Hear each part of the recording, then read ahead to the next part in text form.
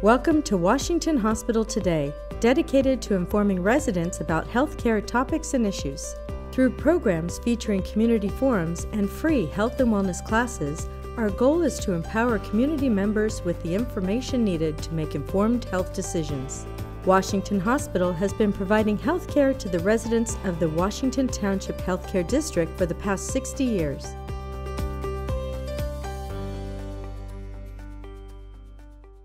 Today's presenters are Denise Lynch and Alisa Curry. Denise Lynch is a registered nurse and stroke program coordinator at Washington Hospital. Alisa Curry is a physical therapist and coordinator of rehab clinical programs at Washington Hospital.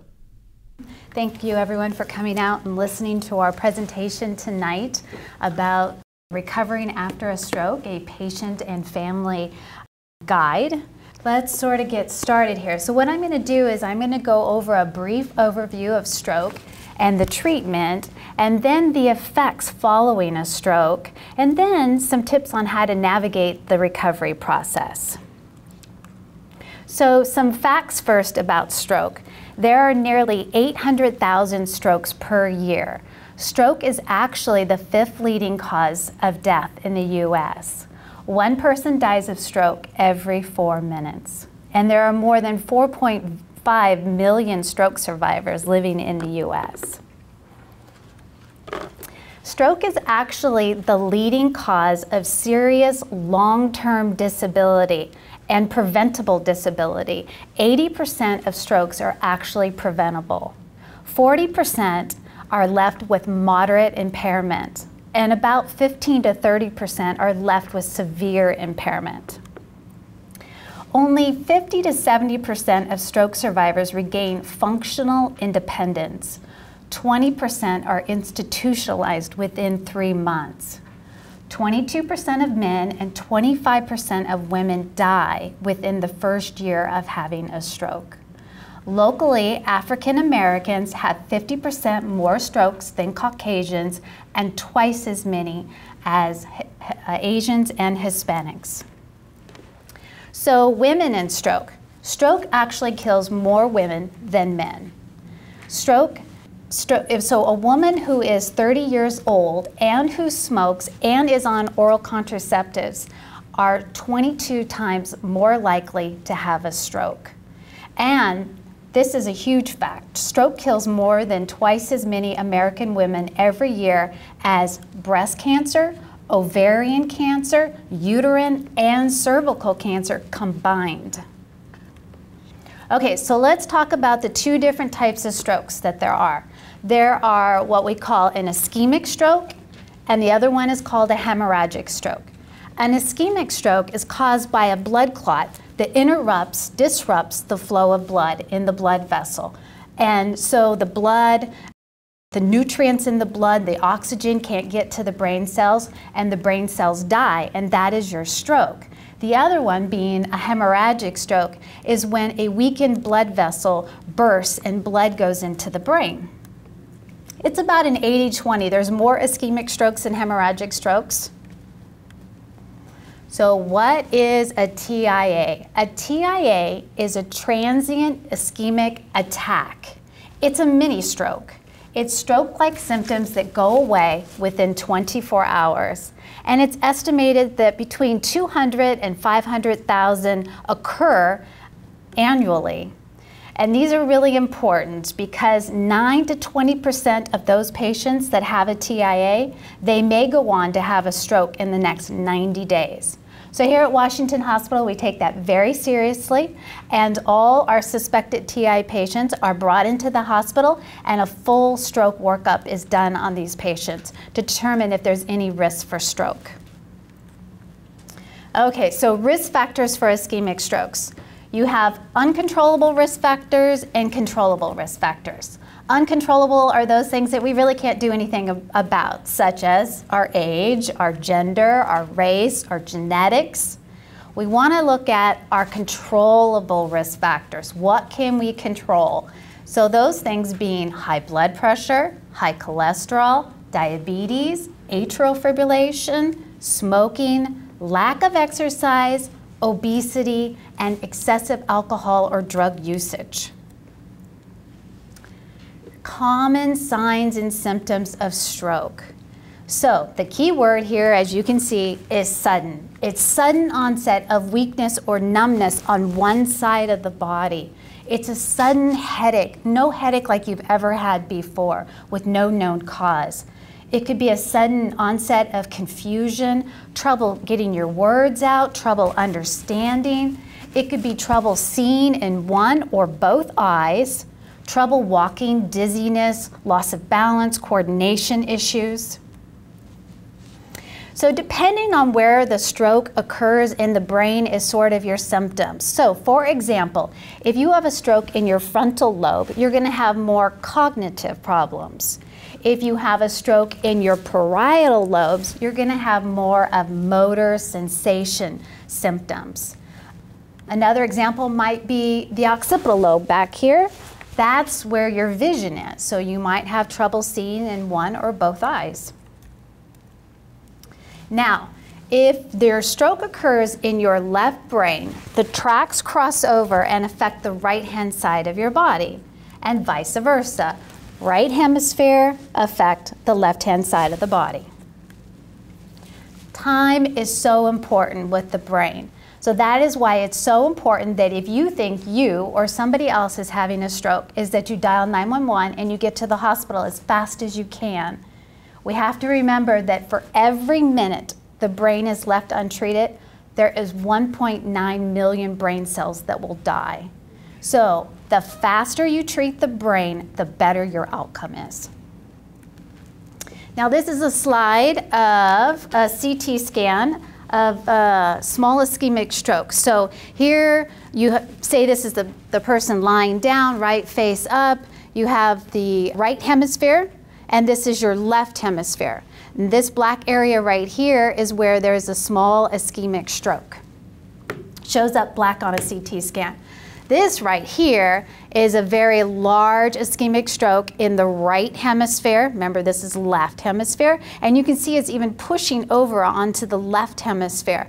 This is a very severe stroke, may not be survivable.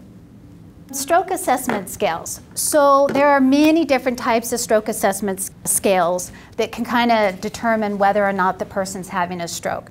The two that I'm going to talk about is the Cincinnati and FAST. So the Cincinnati Pre-Hospital Stroke Scale is actually the scale that is used out in the field for EMS, Emergency Medical Services. So what they do is they look at the face, they have the patient smile.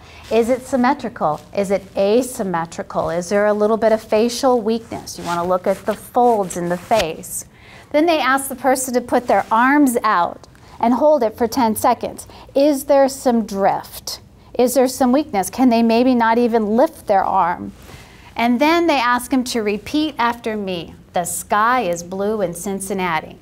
So if they can't get those words out, or it's slurred, or it makes no sense whatsoever, that could be a sign of a stroke. And this tool is actually 80% reliable. The other one is FAST. You may have seen this hopefully on commercials and stuff, the acronym FAST, F-A-S-T. It stands for face again, arms, is there weakness, speech, is it clear or not, and time. So if you're on the outside of the hospital, of course you dial 911, get to the hospital as soon as you can. And then if you're inside the hospital, we use this and we call codes and such things like that. And the real important thing here is knowing when the person was last seen normal. That makes the difference in treatment. So say you're having a stroke, you come through our emergency room, you come through the front doors, and obviously an ER physician comes and sees you quickly. There's nurses, you get your lab drawn, you get EKGs done. And then we take you off to imaging. Imaging gives us a lot of information. So we do what's called a CT scan of the brain, we do a CT perfusion, and we do a CT angiogram on most of our patients. And again, this is just a normal CT scan. We're looking to see, is the patient having an acute ischemic stroke? That might show up on CT. Are they having a hemorrhagic stroke? That tells us information on how we're going to treat the patient. Here is a CT perfusion. So with all the technology we have, this is amazing. See this blue area right here? This is actually showing us that there are brain cells that are dying. They're not dead. We can't do anything with dead tissue, but this is dying tissue. So this is salvageable tissue. We actually call it penumbra. And so this is somebody that we want to actively treat if they meet the requirements. And then a CT angiogram. CT angiogram is when we inject contrast into your IV. And the contrast goes through your blood system, goes up to the brain, it highlights the blood vessels, and it can show us if there's a clot there. So by looking at this, you see that this is the right side. You see the blood vessels nicely, but it does look asymmetrical. You don't see here, you don't see it go out here. Well, in fact, there's a blood clot sitting right there. And so, okay, so what can be done for an acute stroke? So if you come to the hospital with symptom onset less than 4.5 hours, you can get what's called tissue plasminogen activator, TPA. So it's a clot busting agent. We give it through the IV and it dissolves the clot. But you have to meet all of the stringent criteria in order for us to give it. And here at Washington, our goal is to be able to give that to you within 45 minutes of walking in the front door. The other approaches is what called interventional approaches. So here at Washington, we have specialized doctors that can actually go up to the brain and get the clot. So what they do is they make a small incision in your groin. They run a catheter all the way up to where that clot is in the brain. And mind you, the vessels in the brain are very tiny. They use devices such as the retrieval, the penumbra device, and they're able to extract that clot out of the brain. And here's an image of a clot that was pulled out of the brain. And then you can see on imaging, right? So you can see the clot was right there. There's no blood flow. That brain tissue is dying. And then here, after the doctor was able to pull that clot out, the flow was restored. Revascularization occurs. That brain tissue is not dying any longer. Okay, so let's talk a little bit about hemorrhagic stroke.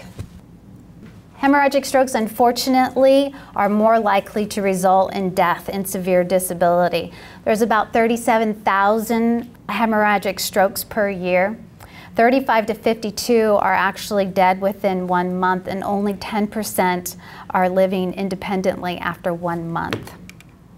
So what are the risk factors for hemorrhagic strokes? Hypertension being the #1 thing. Advancing age, right? As we get older, our blood vessels get a little bit weakened, maybe coagulopathy disorders, alcohol abuse, drug use, methamphetamine, cocaine, that all weakens blood vessels, and also the ischemic stroke. So if you have, like that one slide that I showed you, that very large ischemic stroke, that area is at risk for bleeding, so you could have a hemorrhagic stroke in that area.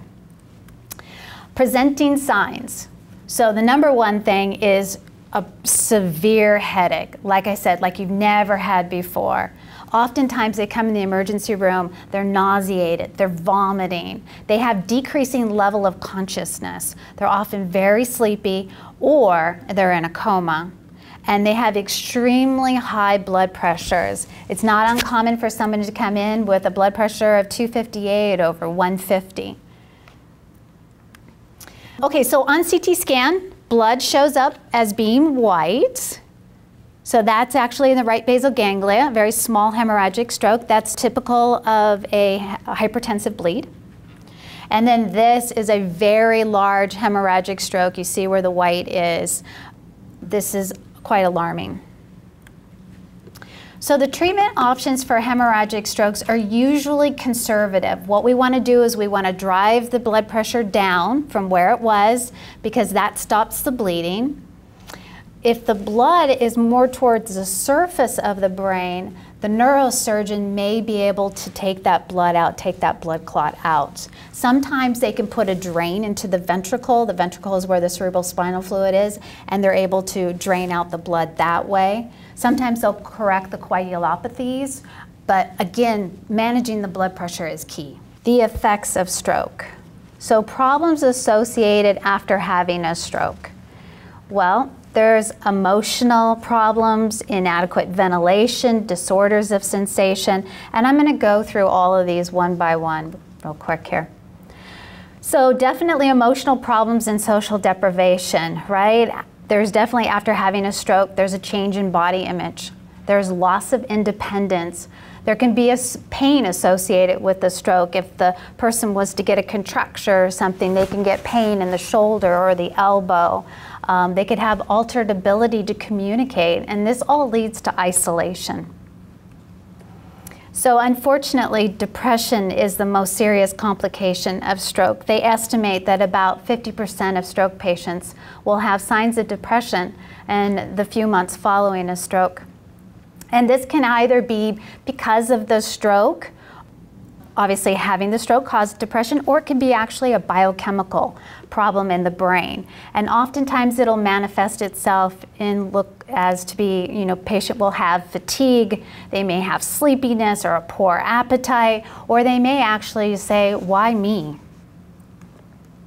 So inadequate ventilation of the lungs. So some stroke patients will have dysphagia, and that is trouble swallowing. So if you have abnormal tone in your face, if you have facial weakness, you're at risk for not being able to eat correctly, right? You may choke, you may cough, you may pocket your food.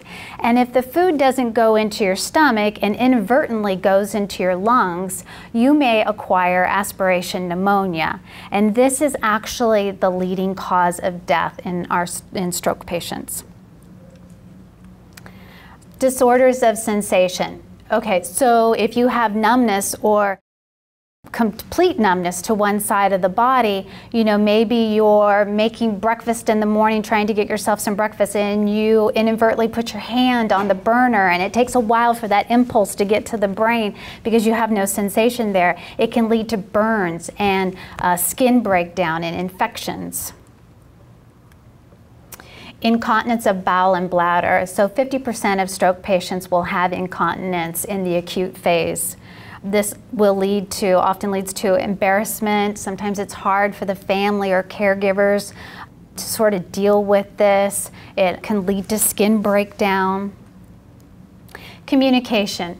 Forming clear language can be impossible sometimes. Sometimes patients with aphasia, they can't get any of their words out. They may not even be able to nod yes or no to you. And maybe they're not able to understand what is being told to them or asked of them. And this can lead to isolation as well. Abnormal tone. So if someone has weakness on one side or paralysis, that makes it very difficult to walk and take care of themselves. This leads to dysfunction and impaired hygiene, altered body image, certainly. So what's the answer? The answer is rehabilitation. And at Washington, that's the first thing that we think about is after the acute phase, we want to get in there, our physical therapists, occupational therapists.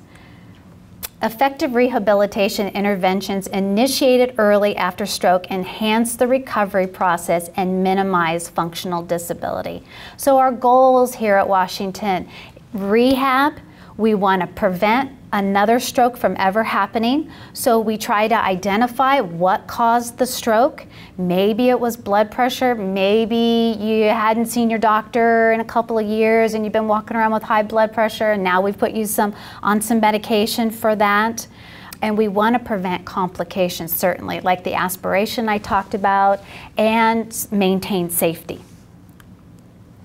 So after the acute phase of being in the hospital, we want to get you ready to go to acute rehab. And this is a place where you go and you exercise morning to night, and it's generally about a 3-week stay or so. And the rehab team consists of doctors and nurses, physical therapists, occupational therapists, speech therapists, etc. But the patient and the family are key members of this team. So the golden window of opportunity. They say the first 2 months after having the stroke are when you get your most improvement back. I've talked to a lot of stroke survivors, and they say, you know what, Tell your survivors, don't give up. Don't give up. Stay the course, because they find that they improve 1 year, 2 year. I was just talking to a gentleman the other day, and he had severe aphasia, and I had no idea he had a stroke. He says it's been 10 years, and every day I'm still getting better and better, you know? So I was like, wow. Another alternative could be home rehabilitation. So therapists can come out to your home, they evaluate your home, make sure everything's safe. The first thing they want to do is remove all those throw rugs. Those are a trip hazard. Make sure that you're wearing good shoes. Perhaps you need handrails in the bathroom, in the shower, where the commode is. They can also provide medical equipment, wheelchair or walkers. So continued goals: to increase independence, improve cognitive and physical function, improve communication, maintain safety, prevent another stroke, and achieve a satisfactory quality of life. Okay, so now let's talk a little bit about the caregiver. Living with stroke is so intimately associated with caregiving of the stroke survivor. We must consider both the survivor and the caregiver. The caregiver is generally a spouse. Caregivers have a major influence on the long-term well-being of stroke survivors. They help to maintain and the gains achieved while in rehab. And because rehab has done so much to improve stroke-induced disabilities, 80% of stroke survivors do return home. Caregivers typically get minimal education. There's no really any classes out there that tell us how to be good caregivers. The studies highlight the limited use of services available. There's not a whole lot of resources out there. Caregiving is usually a long-term for the stroke survivor. So who's the average caregiver? It's, like I said, it's typically a spouse. Maybe they're somewhere between the 5th and 7th decade, and many may have health issues of their own. So it's really important for us to understand that both the stroke survivor and the caregiver have profound sense of loss, right? The stroke survivor definitely has a sense of loss of independence. They can't do things like they used to be able to do. And then the caregiver, maybe they don't have the leisure time that they once had. They have loss of freedom. Another problem is relationship adjustments, right? Maybe pre-stroke the marriage was hopefully a partnership, right? And now it's become caregiver, care receiver. New responsibilities. So maybe now all of a sudden as caregiver, you're not just doing all of that work, but you're also maybe the breadwinner now, and maybe you weren't before the other person had the stroke. Now maybe you're making all the decisions, financial decisions, whatever decisions. Feeling the demand of caregiving. Caregiving is hard work, there's no doubt about it. And sometimes we're poorly prepared to take on that role. Caregiver health is often adversely affected. So it's hard to have to depend on others. It's difficult to ask for help, but we have to be able to ask for help when we need it. Good outcomes embrace the new relationships and contact with others. So hope and optimism. Stroke survivors must maintain hope to help improve function and overcome barriers. You need to have a positive attitude. You need to stay the course. So the caregiver, helping someone you care for to continue living independently in the community is valuable work. Caregiving can be satisfying experience. It demonstrates fulfillment of a commitment to a loved one. True enough, though, caregiving is not a role anyone really chooses. It seems to choose us, emerging from events and circumstances outside our expectations and beyond our control. So, a few tips to navigate the recovery process. So, you need, as a caregiver, you need to ask questions. You need to get all the information you possibly can. You want to know, what type of stroke did my loved one have? What caused the stroke? How can we prevent it? What are the long-term effects of this stroke? And a couple of sources here. I highly recommend that you visit the website Stroke Association. There's lots of information on that website for caregivers.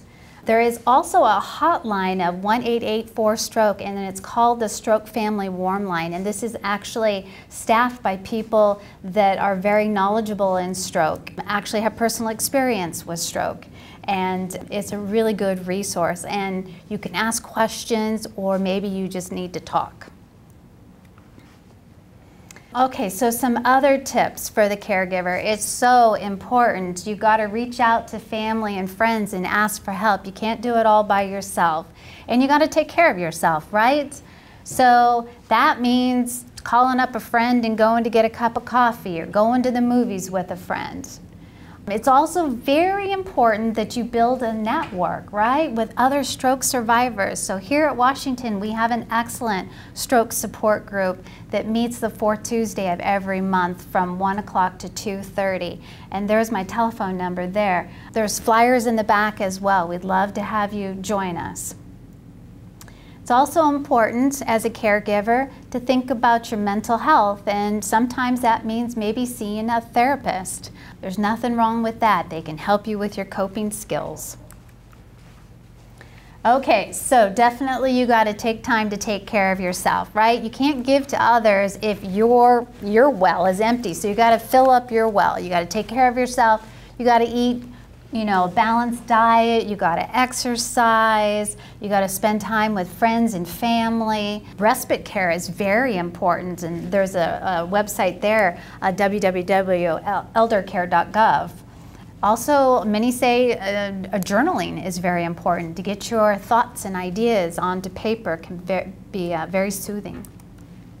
Also, to navigate the recovery process, it's important for you to inquire about services. Definitely inquire about rehab services, maybe a social worker, maybe support groups, nutritional care. I highly recommend that everyone have an emergency kit for your loved one and for yourself. And this consists of having a list of contacts. So have a list of all your doctors. Have a very accurate list in case something were to happen to you or your loved one, right? You want to have an accurate list of medications when you're coming into the hospital. And you want to have a copy of your insurance card. You want to be able to communicate effectively with the healthcare team, the doctors and the nurses. You want to be able to know when the past illnesses were, what year was the surgeries done in. You want to know your family history, allergies. Those are all very important when an emergency is happening. Being a caregiver is a difficult job, but it makes all the difference in the world to the stroke survivor. It takes patience, strength, creativity, and resourcefulness. Use the resources available. So, final word for the caregiver. Rule number one for all caregivers is to take care of yourself. The more in balance you keep your own well-being, the more you will enhance your coping skills and stamina. Dana Reeves, 1961 to 2006. And here's just a list of some resources. Again, the Stroke Association is an excellent website, the National Stroke Association, and then, of course, Washington Hospital. And I have my email up there, a phone number. Please, you can call me if you have any questions at all. I would love to talk to you. And that's it from me. Thank you. Thank you. So, welcome everybody. I'm glad that you're here. My name is Alisa Curry, and I have the good fortune to work with a fantastic team. Denise and our stroke team are very well known in this area. One thing that I didn't hear you mention is that Washington Hospital is a stroke receiving center for Alameda County. And that's important because from where we're positioned in the Bay Area, we are a central location. So it's important to be able to provide services not just for the community, but for people outside the community. Because as many of you probably know, strokes don't happen just at home. They can happen on vacation, they can happen on business trips, they can happen anywhere. And so if you haven't noticed, there is a large building across the street that is going to be opening to the community as of October 10th, 2018. That is our new Morris Hyman Critical Care Pavilion that is going to house about 100 beds of critical care. It's going to have a brand new emergency department, which is about 4 times as large as our current emergency department. It will have 5 pods of 28 beds of critical care services, which right now is ICU and CCU. If anyone has been in our current ICU and CCU, there is no privacy, there is no space, and there's no way we can continue to operate in that place. So we have to expand. The top floor of the building is also going to be our telemetry, neurology, and our oncology and intermediate care services. So that is a huge boost for the community and for Washington Hospital as well. So to start, I want to talk about a few things. Post-stroke, where do we start? What do we do? How do we handle it? I'll cover physical therapy, occupational therapy, and speech as focus. And then we'll talk about caregiver training. I've got some other things that kind of overlap with what Denise said, but I think it's an important point because it is important as a caregiver to understand more so not the physical task of caring for patients, but how to manage. And so I want to make sure that we cover that and some resources. I will have actually one of my favorite people in this hospital, Editha Hernandez, come up and share her experiences as a stroke survivor, and then just give you guys some final points. So some additional statistics about stroke and recovery guidelines. I think it's important that you understand that 10% of stroke survivors recover almost completely from stroke. 25% have minor impairments. 40%, the largest amount of those patients, have moderate to severe impairments that require some sort of specialized care. 10% of these patients may require care in a long-term care facility, and 15% of people actually die shortly after stroke. The thing that I try to do is I always try to bring a little bit of levity to this. So if you've ever been to San Francisco, this is a map of San Francisco, downtown San Francisco. And I think many of us have driven around San Francisco. And I think many of us have driven around San Francisco on a Monday. Okay, and maybe you've driven around San Francisco on a Monday at 4:30, which you know is a little chaotic at that point in time. And think about driving around San Francisco on a Monday at 4:30 in a large truck. That takes some navigation. And so let's say that you wanted to get from Coit Tower to Mission Dolores. Okay, there's some straightforward ways. We all know that there's some one-way streets in San Francisco, but if you have a knowledge of driving in the city, then you figure out the best way to get there. And it's usually a way that's pretty straightforward, pretty fast. I did not take the time to look at a map to make sure that Laguna was not a one-way street in the opposite direction, so I don't encourage anyone to do that. But it's usually a straightforward path. And how this relates to stroke is that a stroke is basically a big block, and you have to learn a new way around. What was familiar, what was normal, what was routine is now completely obstructed. And the sooner that we can clear that obstruction, the less that everything else starts to back up. And so that's essentially what a stroke does for patients.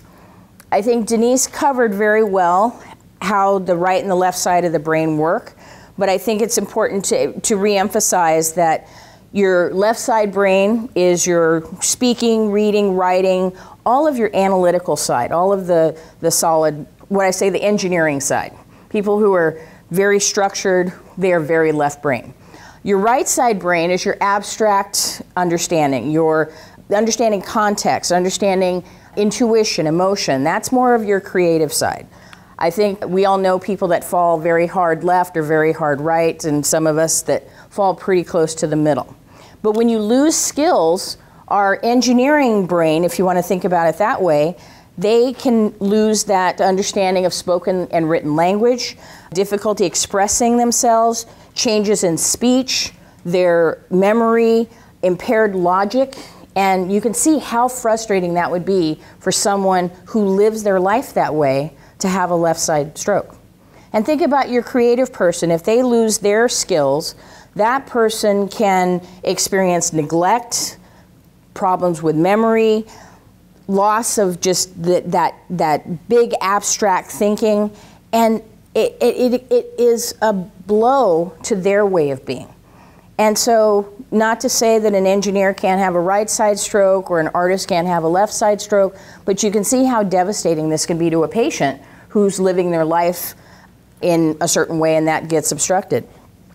So rehab is really about all of these different areas. It's about the OT, the physical therapist, the the speech therapist, the services, the orthotists and prosthetists, the physicians, nursing is missing from this, but we all work together. This is a very overlapping group. And, you know, I always want to highlight the fact that it's really the patient and your family, whether it's your family or friends. I always say that friends are the family you choose for yourselves. And so it becomes those people that help as part of the team and have to help with creating a new normal for patients. The resources that people have. You don't become wealthy taking care of patients. You taking care of someone. You actually have to replan your entire way of being. You don't have to invest a lot of money to be creative, but you have to think about what's going to work the best with the situation you have. Modifying the environment to look at what's realistic for someone to exist in. So these are the things that as therapists we are constantly looking at. This is how we live our lives, is problem solving and helping patients and their families to problem solve. A stroke, as Denise also mentioned, can really cause 5 types of disability. Problems with movement, including those visual deficits, sensory disturbances, including pain. Stroke patients can have increased tone, which actually translates to pain.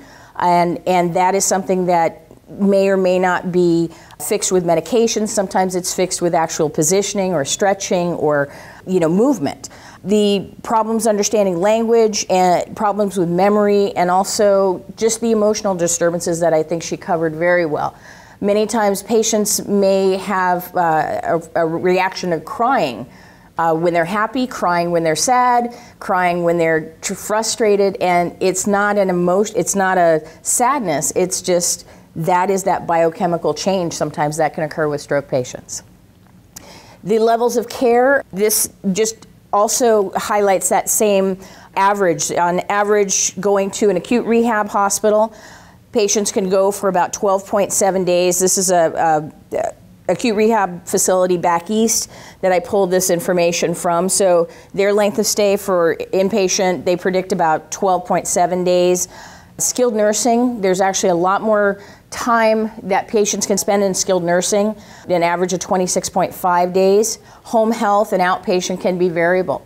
You can see that the level of services available and the level of care provided varies with the setting.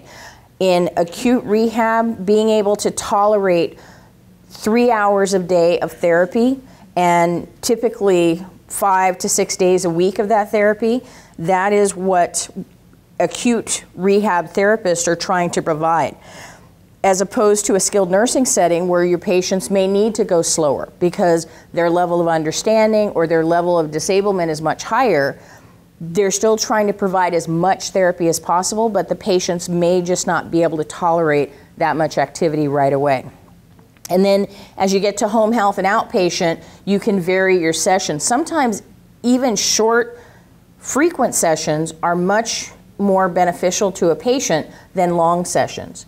Going in and working with a patient in a short bit of time on something focused, like an OT may go in, work with a patient on setting them up for eating, and they eat and then they get a chance to rest for a while. Because again, it's retraining the person on how to do these activities. It's not the length of time, it's the quality. So always think of it as quality, not quantity. The other thing is our physician involvement. As much as I respect and love our physicians, they're helping to drive what patients need, but it is an interprofessional relationship. You have to have your nursing staff involved just as much as you have to have your rehab staff, your social workers, your patients, your families. Everybody's important. No one entity is more important. Sometimes things are magnified, but everybody's working together. Just focusing on rehab, physical therapists primarily are looking at moving and balance. We're looking at the ways that people can function physically. Occupational therapists take that a step further, and they're helping people to manage their physical function as it relates to self-care and daily activities. And then speech therapists actually overlap a little with our occupational therapists because they both work on the physical aspect of eating or swallowing. They both can work on language. Speech therapists can work with the patients on that repetitive nature of language, and all of rehab overlaps. It's really about all three disciplines looking at the same problem with a different lens. That's how we come up with our primary rehab techniques. With PT, we are concerned about the fixing of the impairment and the disability, or making modifications to the current disability, whereas occupational therapy is looking for that patient to apply themselves for purposeful and meaningful activities that help their quality of life. The concept of neuroplasticity, this is a big word that essentially explains what we try to do. We're helping patients to rework the neural pathways. There is a lot of science now around the concept of neuroplasticity, and 20 years ago when I was in physical therapy school, this terminology didn't exist. But they've actually given it a name. It is redeveloping the pathways. It's the practice, it's the constant work, and there's a lot of articles now that people can access that talk about how your brain functions. This isn't just related to stroke. This is how the everyday person functions. If you've ever learned a new skill, like playing the piano, that's neuroplasticity. If you've ever learned a new way to drive, that's neuroplasticity. If you've ever played, done Sudoku, those are the things that actually help to exercise our brain, and that's what it is. It's exercising the brain. So patients who have stroke, you can see that they're developing a new normal. They're essentially trying to create new pathways and to have those stick. And how we get them to their end goal, we continue to try. We continue to work with what we get, but we're helping patients and their families to establish a new normal. That's what our goal is as healthcare professionals. There are 10 concepts in neuroplasticity.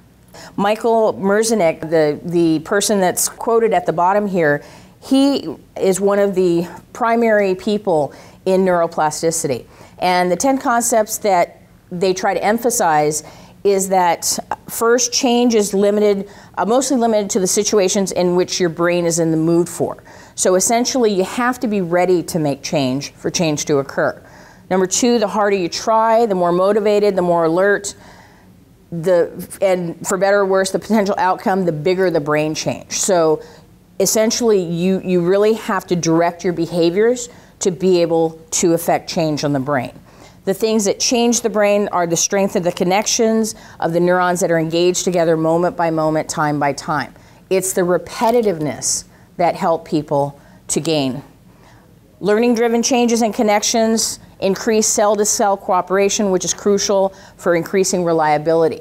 This is that cellular level of how our neurons in the brain work. And for the stroke patient, we may not be able to make them understand that, but if we have someone working on a very small task, it's that constant repetition of task. It's that constant finding new ways to get people to do that same task. That's what helps them to retain it. The brain can strengthen its connections between neurons that are representing separate moments of successive things that reliably occur in serial time.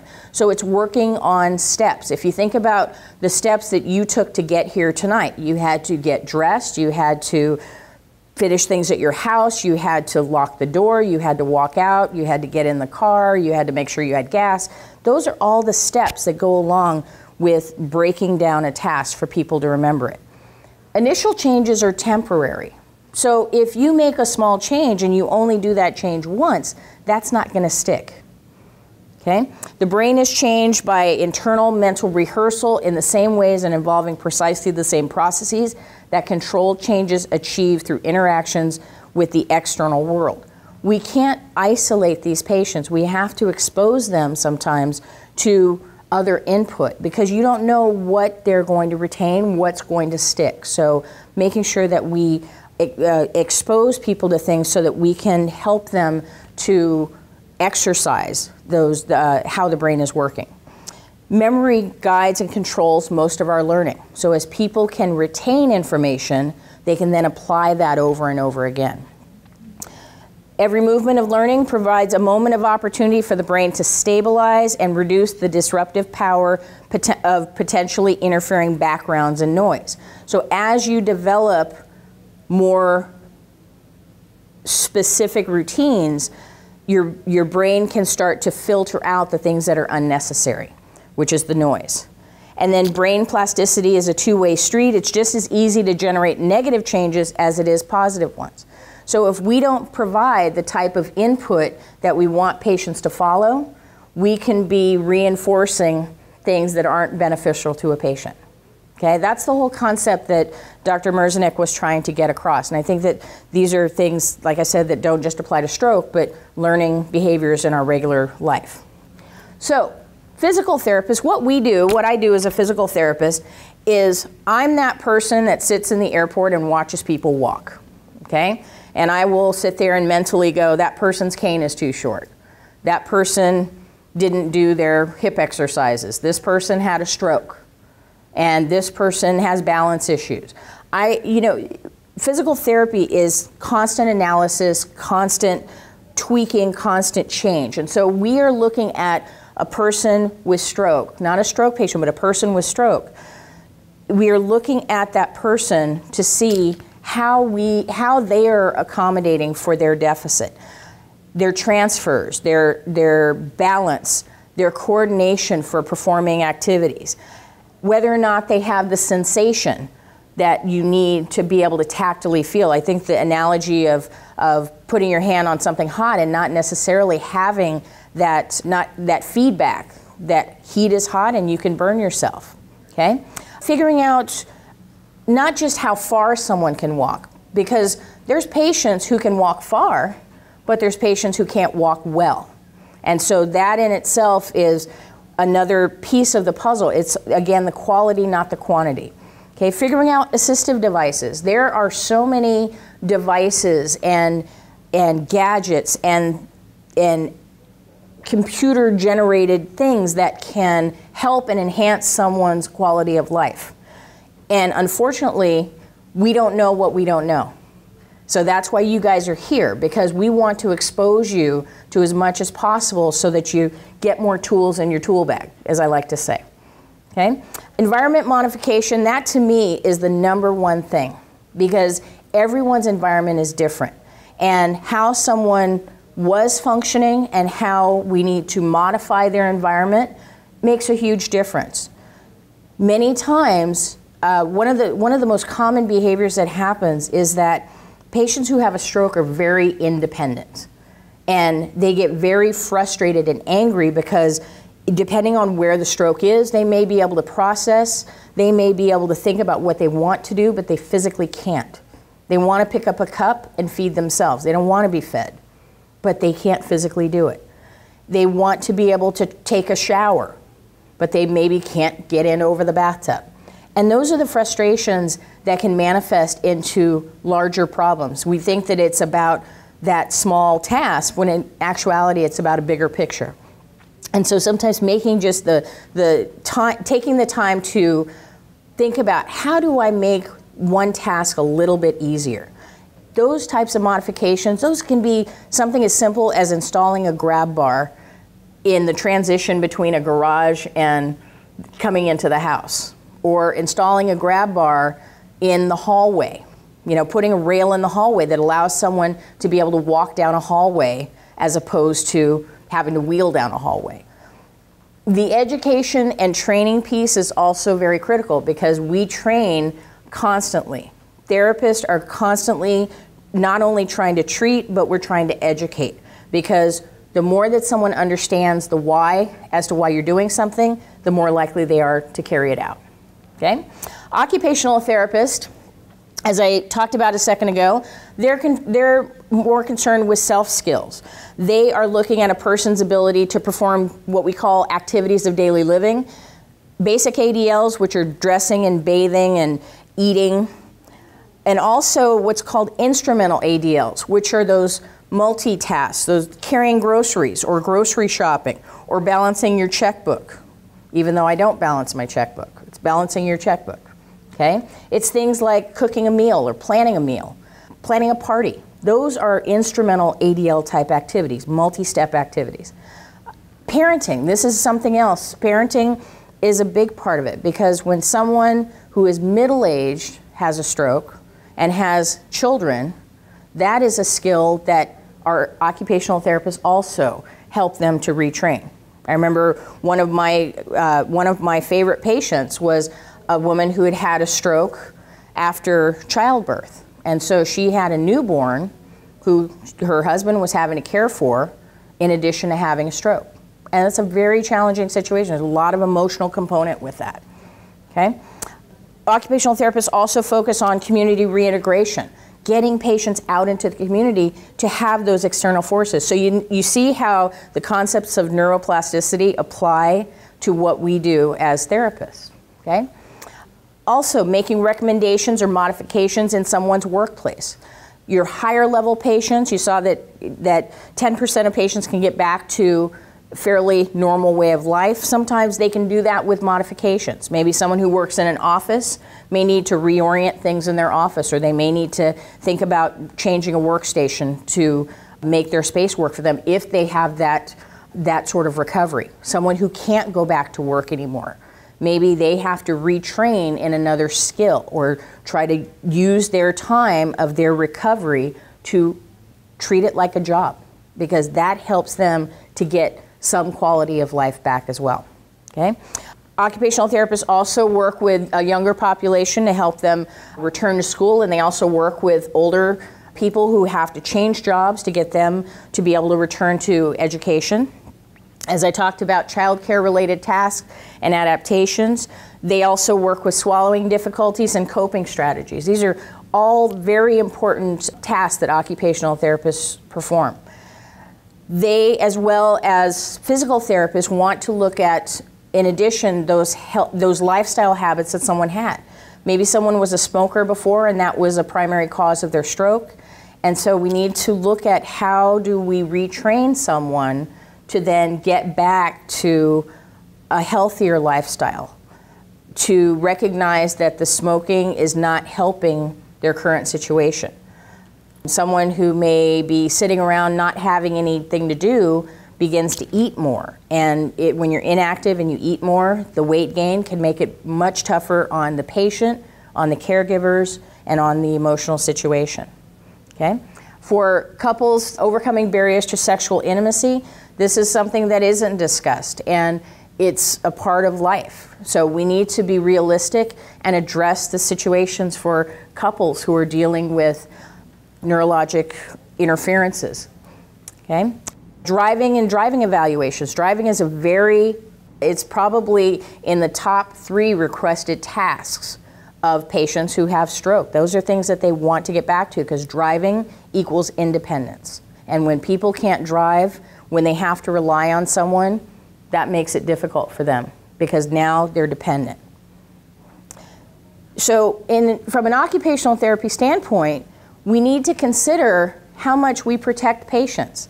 We don't give them enough responsibilities. And I don't want to treat a patient as a child, but giving someone responsibilities makes them feel whole, or it makes them feel like they're contributing. So figuring out activities that patients can participate in is therapy. Because if someone can feed the pets, let's say they're the one who has to get the food and has to open the cat food container and they have to put that into a bowl. Maybe that becomes their daily task. That's going to make them feel like they're participating. They may not be able to put the bowl down on the ground, but they certainly can get everything ready and someone else can put it down on the ground, okay? Or setting the table for dinner, organizing the mail, sorting clothes, simple recipe prep. Those types of things are things that help someone to feel like they are participating in their life again. And so the more that we give patients those activities, the more that we can get them to become more a part of their family life. Physical therapists and occupational therapists have these techniques that we can use to treat patients. NDT therapy is a positioning type therapy. I'll go through all of these in a little more detail, but all of the ones listed here are certain techniques that you can use to work with patients. It's, again, looking at the same thing from different perspectives. NDT is facilitating normal postural alignment. It is getting patients to use the involved side. So it's weight-bearing exercises through an involved limb. It's standing exercises where patients are actually bearing weight through a leg that may be weak from surgery or have decreased sensation. It's giving them that sensory feedback as they turn, as they move. And it can start with things as basic as sitting on the side of the bed or sitting on a mat. These are things that not only are practiced in a clinic, but they can be facilitated at home. And so these are techniques that people can use. PNF, this is movement patterns. PNF patterns involve stretching. And when you stretch, you're giving feedback to the muscle and to the nerve. So the improvement you can see in muscle elasticity helps to facilitate that connection between the brain and the weak side. So for example, there's movement patterns that you can do that take a patient from full extension to adduction across the body and turning the hand. And you can do the same pattern across this way, back down. So these are techniques that as therapists we're taught, and we can integrate a lot of these different techniques based on what we see. There's no one right way, okay? Functional electrical stimulation. So FES is the electrotherapy units that are being developed. There's a lot of progress in the last probably 10 years. The field of electronics and mechanical engineering in rehabilitation, the two fields have come together. And so you see a lot more products being developed for patients in all disease processes, in neurology, in orthopedics, in many. And so a couple of devices out there. This is a neurostimulator that's connected to a glove. So you think about someone who's lost the use of their hand. The neurostimulator, when put on the correct muscle groups, can help to stimulate more of an opening of the hand. And as you get that electrical stimulation, you start to use that with movement. So that can be coordinated with movement. Or foot drop. This is a stimulator called a walk aid. And when the walk aid is placed around the calf and the electrical stimulator is timed, a person who has foot drop, which is essentially being able to not lift your foot up when you take a step. In the gait cycle, when you step, you actually lift your foot up and you land on your heel, and then when you push off in the back, you push off with your toe. As someone who's had a stroke has difficulty with that coordination. So the walk aid stimulates anytime they go to take a step, that walk aid kicks in, it helps to lift the foot so it clears. And a device like this can help someone to be less of a fall risk, okay? Prior to the development of this, you saw bracing type called an ankle foot orthosis. And that's a plastic brace that can be placed into someone's shoe and continue to support their foot the full way. So now we've progressed to the point where we can do this electrically, and we can stimulate the nerve that transmits that message to the muscle. I get excited about this because this sort of technology, this is the technology that we want it to be used for. Because as Denise said, the sooner that we find these strategies that can work for a patient, the less brain cells we lose. We're redeveloping that pathway. Motor imagery and mental practice. I love this because this is something that people can do at home that costs as little as $1. okay? Because a mirror at the dollar store, you can place it propped in front of a person, and let's say that someone has a deficit in their right hand. You can prop a mirror, and the patient is looking in the mirror and watching their right hand, and you can direct them to do movements. And when they're trying to do movements, what their brain is seeing is they're seeing a mirror image of their hand. So that starts to facilitate with the opposite hand movements. And the practice and the repetition, those types of things can sometimes help patients to stimulate that part of the brain that helps them to regain function. It's not the end-all be-all, but it's yet another tool in the tool bag.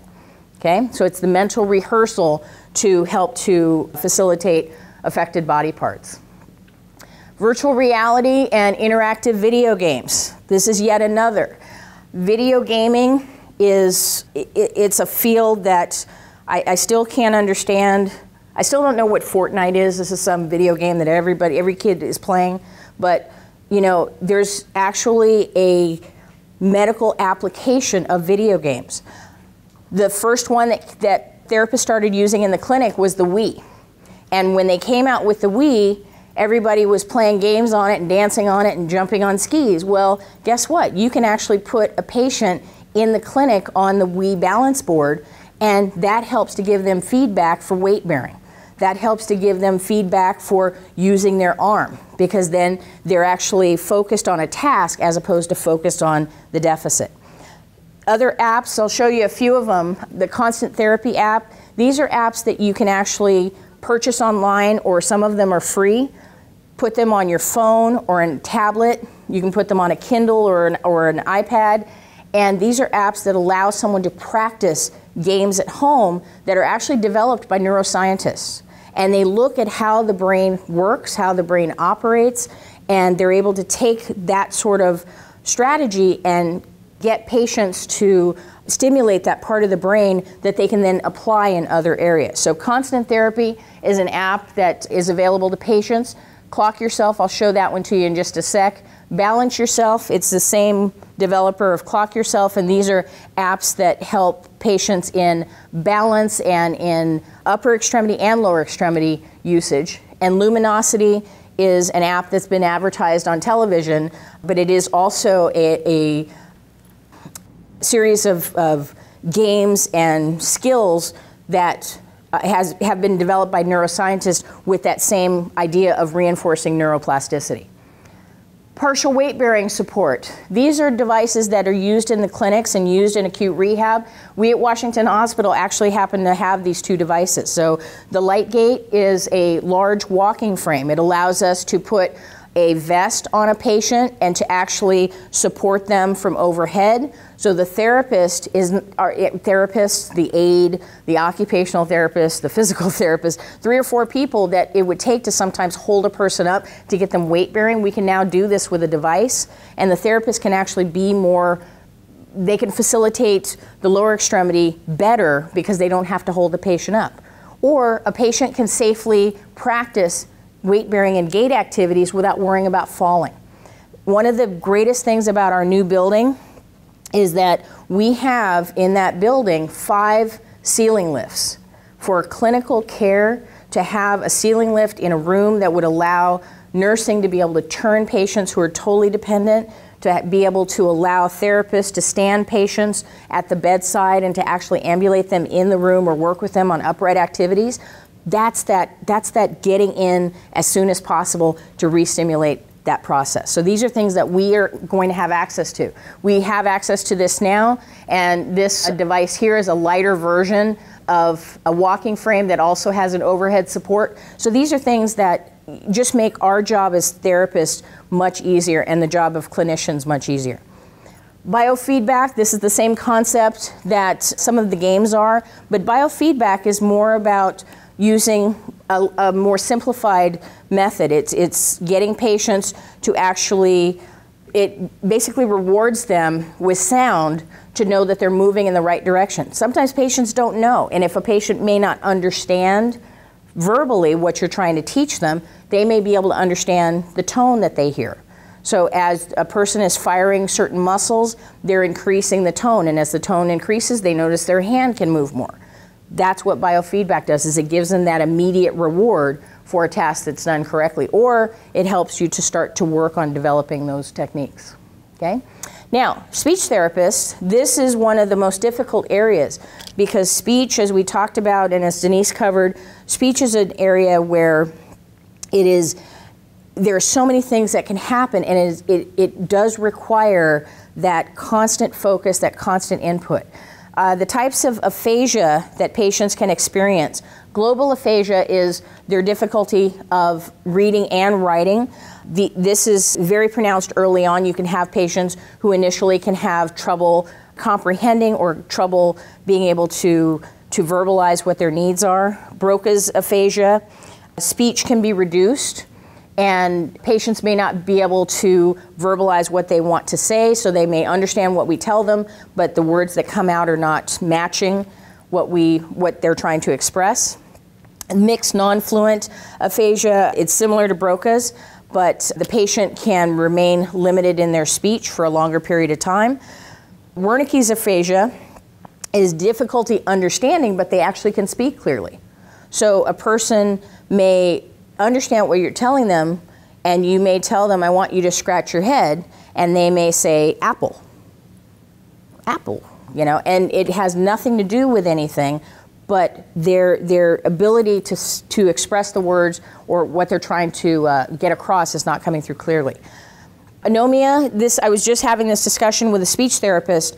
Anomia is sort of a smaller version of Broca's aphasia.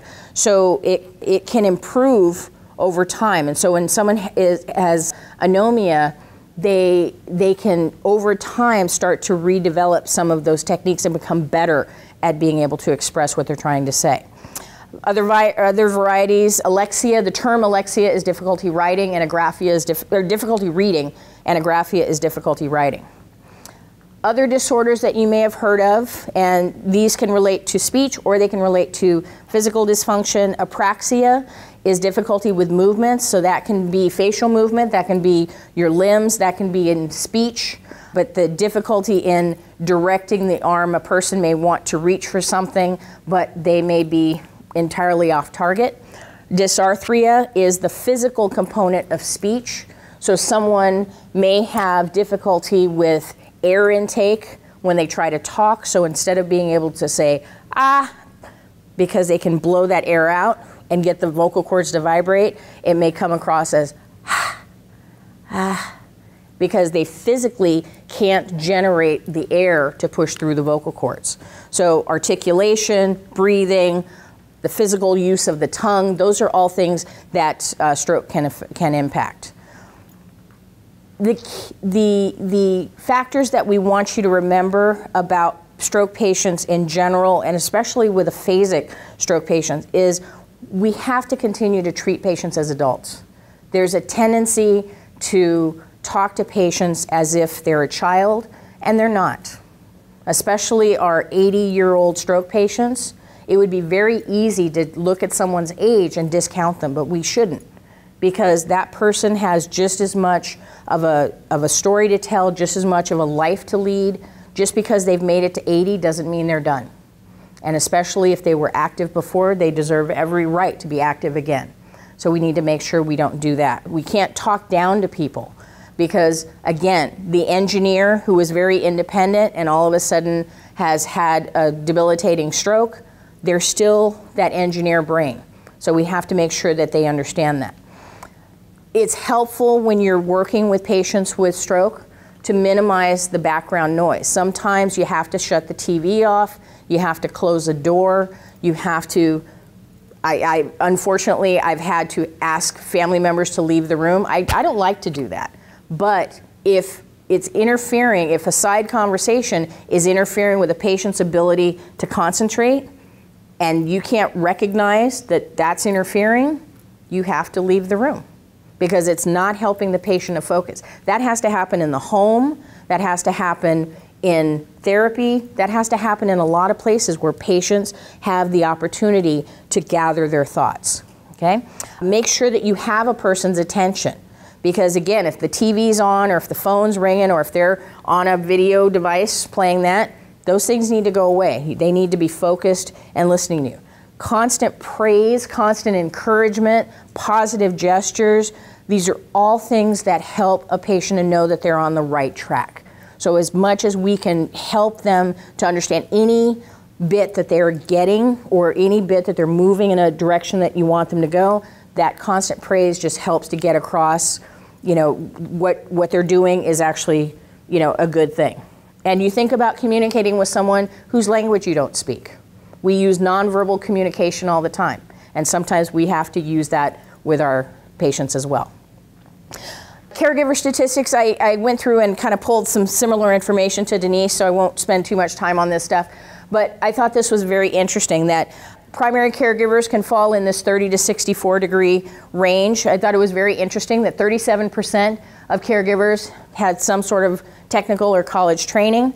I think it's known that many caregivers have other jobs. You can see that over 50% of women who are caregivers have jobs, 48% of men. We see that women are full-time caregivers more so than men, but the number of paid and unpaid caregivers, 66% of caregivers are unpaid. So that is a lot of people who are providing care to dependent patients. For family, on average, people spend about 20 hours a week. This was back in 2009. So with the advances that we've made in medicine, patients do live longer and they can survive these events, but they survive these events with deficits. And so that's where the family becomes caregivers. The 42% of patients people are caring for their mothers, 14% for their fathers, and 13% of people for their spouse. You can see that 65 million people provide care, and that is 29% of the US population is a caregiver in some capacity. So if that doesn't emphasize that a third of the population, you're not alone. Okay, there's other people out there that understand what you're going through. The stress that can go along with it, 42% have felt stress with a spouse that's needed care, or 35% have had stress with their children. Of people that are employed, 16% have been diagnosed with depression, and 37% of people with depression, caregivers with depression, are unemployed. You can see at 6 out of 10 family caregivers were employed in 2010.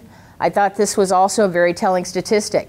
44% of people have to reduce their hours, and 20% of people had to waylay opportunities in their professions to be able to provide care for someone. The difficulty that people encounter, I think that across the board, caregiving is a difficult role to be placed in. For family earnings, you can see the amount of money that people earn per year, and as the amount of money that someone earns goes lower, you can see that the amount of caregiving goes higher. So people with less money have to provide care for their families. So for caregivers, we have to make sure that you are taking care of yourselves.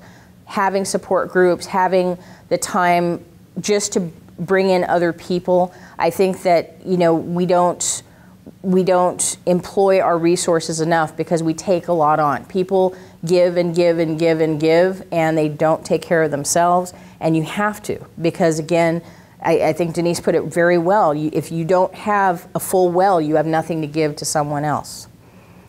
Now, switching gears a little bit, some of the apps that are out there for stroke rehab, these are apps that help with physical and mental coordination, vision, speech. They can be things like reminders, alarms.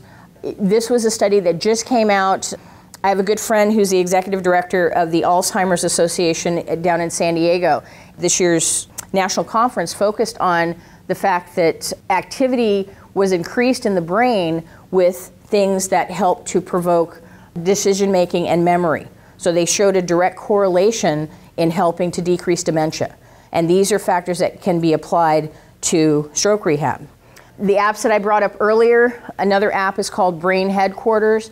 These are online things that you can access to play memory games, play physical games, things that you don't need to be up and mobile active, but sometimes just being able to give someone a device that they can operate themselves helps to stimulate them.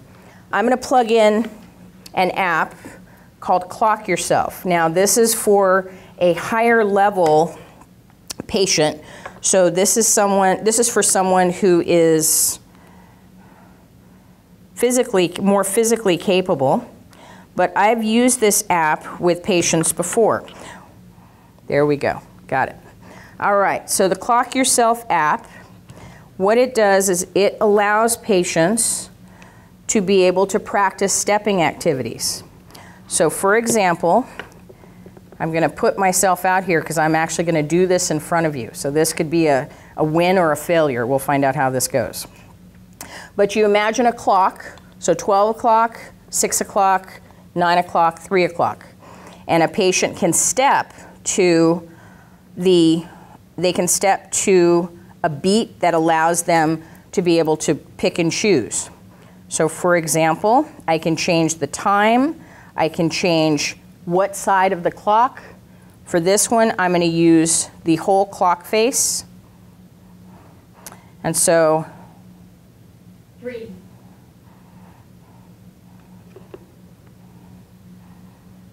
10. So I've set this very slow. So my clock is forward. 9. Had to think about where 9 was. Okay. 12.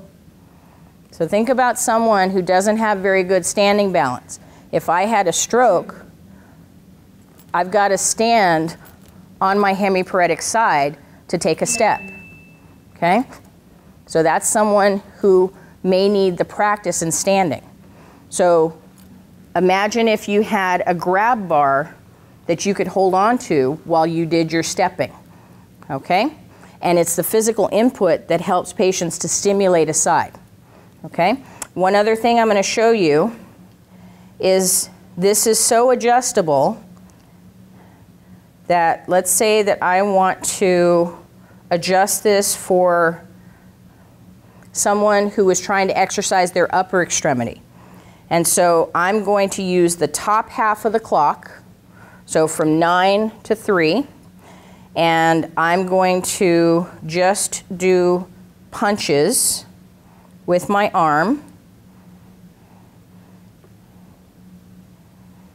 Okay? Punches.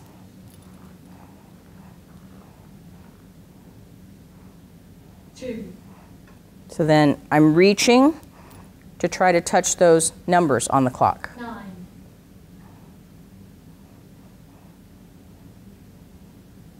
One. Okay? If someone has a shoulder disablement, 11. they can at least start to emulate that movement. And if they can't reach, at least they can slide. You can start on a table, you can go to upright, you can set a clock on a wall so that they can practice and they can visually see. This is an app that costs 99 cents. Many of us have smartphones. Many of us have old smartphones that you can set up for just this activity. Many of us might have access to an old tablet that we can set up just for this activity.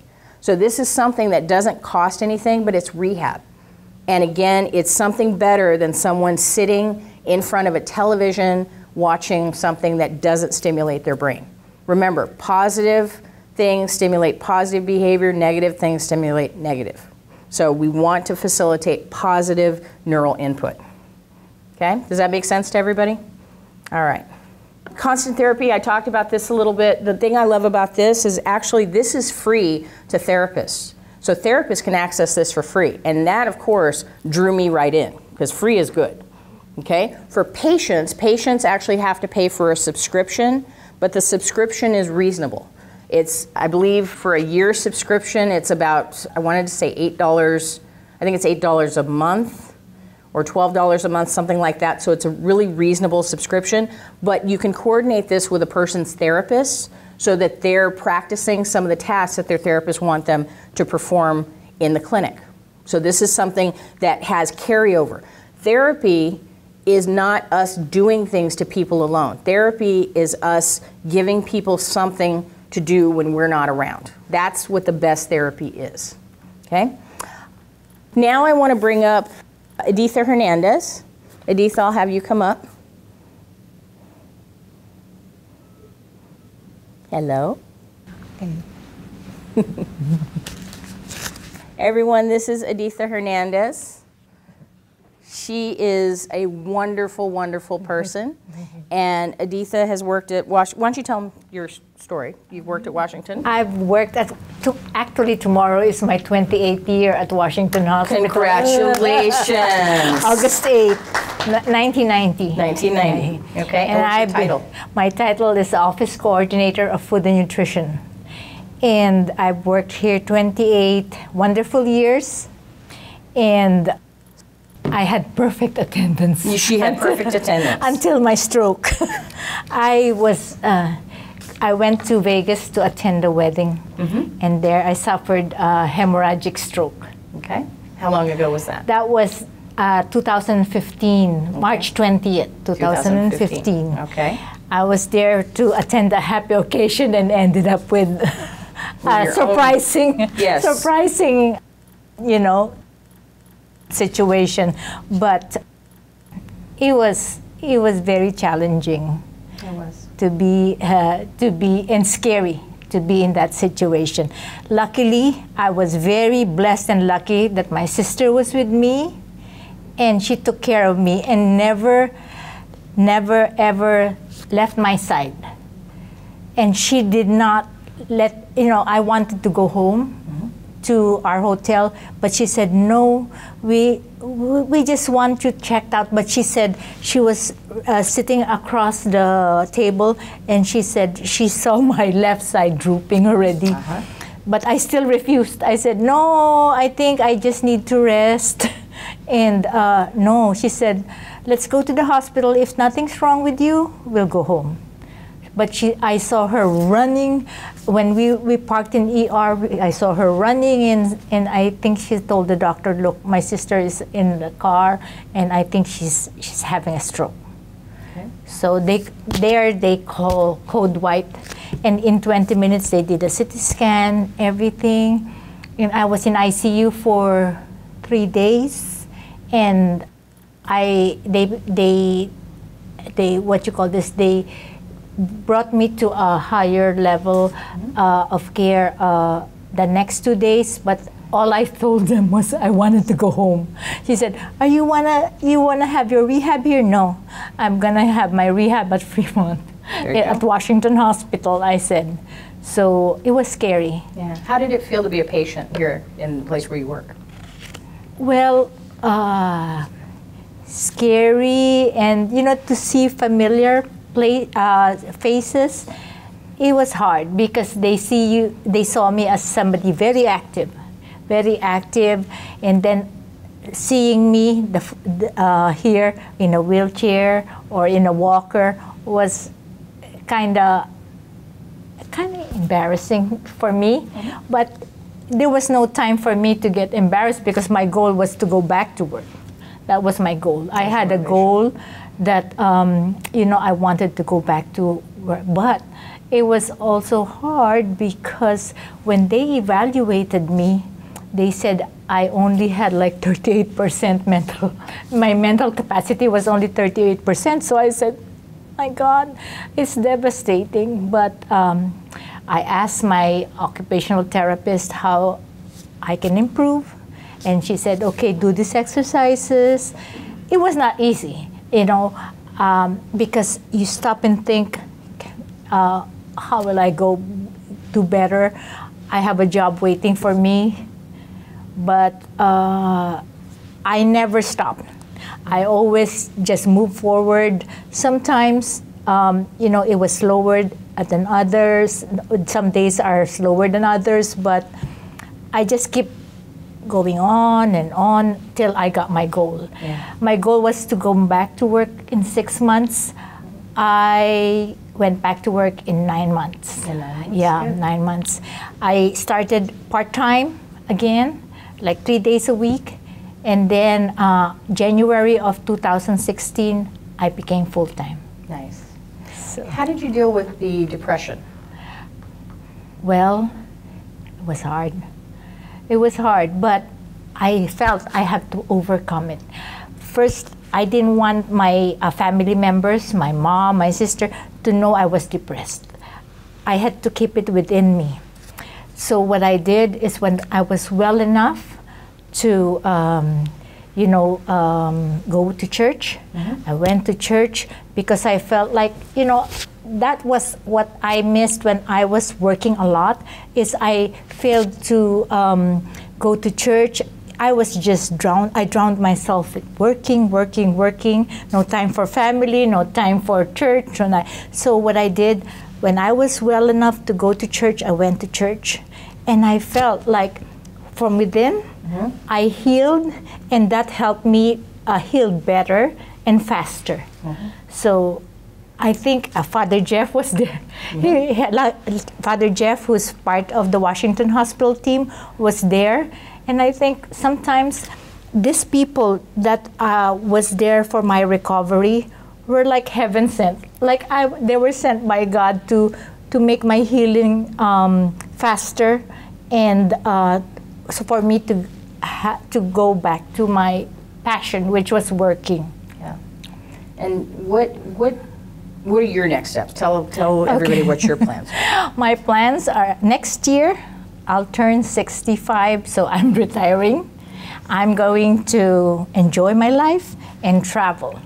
Good. That's my goal. And I met with our benefits coordinator last week, and I told her what my plans were. And actually yesterday I spoke to my director and told her what my plans were, and they're all supportive. That's great. I'm not supportive of it, just so you know.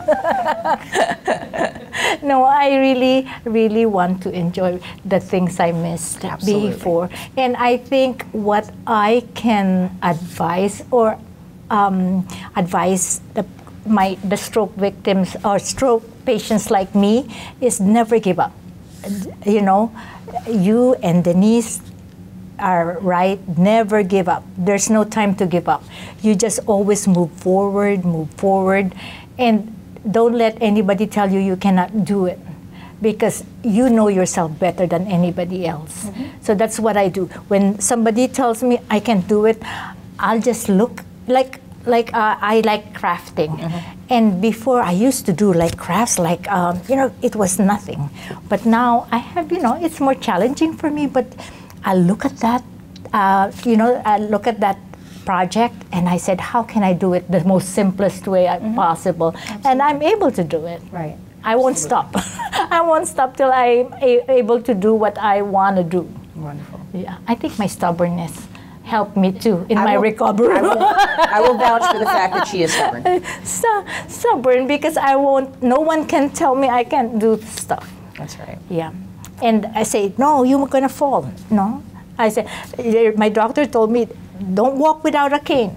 I walked without a cane. Within limits. Within limits, yeah.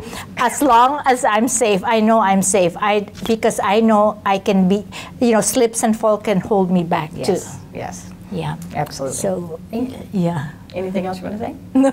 Okay. Thank you very much. Oh, you're welcome. I appreciate it. But it's a stroke is a beginning of a better life for us. Like me, no time to say what I did wrong, but it's only learnings. Absolutely. Learnings about a better life for us. Absolutely. Thank you very much. You're welcome. Appreciate it. All right.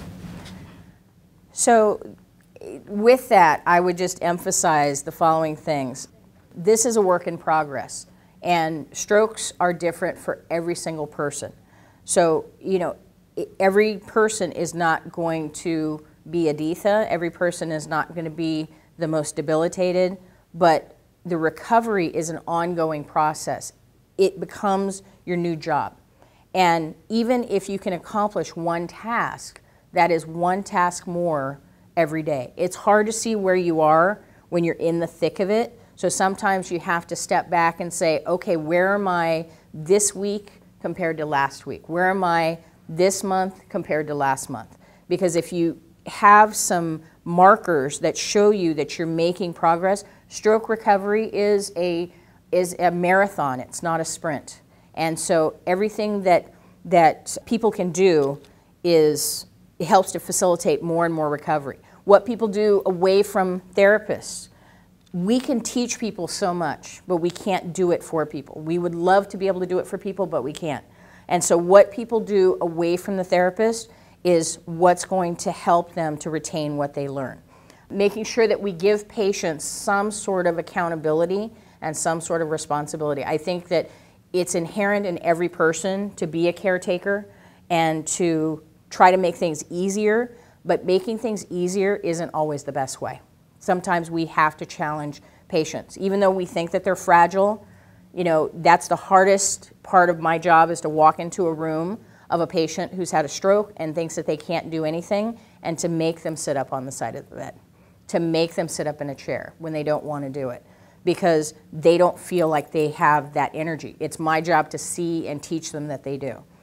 It takes a village to do this, and as caregivers, the caregivers have to find that support. There are so many groups out now. There's so many opportunities. It's become very popular to find a support group online, and I encourage people to look. Sometimes the support group that you find may not be the right one, and you may find another group, but there are people out there who are experiencing what you're experiencing. They know how you feel, they know what you're going through, they know how difficult it is, and to be able to talk through your emotions and your feelings and your frustrations and the good times and the bad times, that's what helps to keep you as caregivers whole. In-person support groups, our stroke support group is wonderful. Tasha Rivas is our stroke group coordinator, and I know that I've gone and spoken to the stroke group as well. But I would emphasize, you know, just surround yourself with someone, whatever way that you can. You are not alone in this process. The Washington Hospital Outpatient Rehab Department, we see outpatient neuro in Washington Hospital on the ground floor. We have a fantastic team of physical therapists, occupational therapists, and speech therapists who are willing and able to see you. Sometimes people have been out of therapy, of organized therapy, for a long time, and maybe they've started to make some improvements. There's nothing wrong with going to your doctor and asking for a referral for outpatient physical therapy. If someone is showing some improvement or someone is showing a new commitment, you know, that's what we want. We just want someone who's going to carry over the things that we want to teach you. But again, we can teach you, we can show you, we can help you, we can facilitate it. The one thing we can't do is do it for you. So people have to be willing to do things, okay? Resources, there's resources there, and I'm willing to definitely give you any of the resources that you've seen. And I have brought a list of the different apps, and so I can hand those out if you're interested. If I run out, please feel free to send me an email, and this is printed in your packet. Just put stroke resources and just shoot me an email about what you're looking for, and I'm always willing to help you find information just to help facilitate that. Thank you, everyone.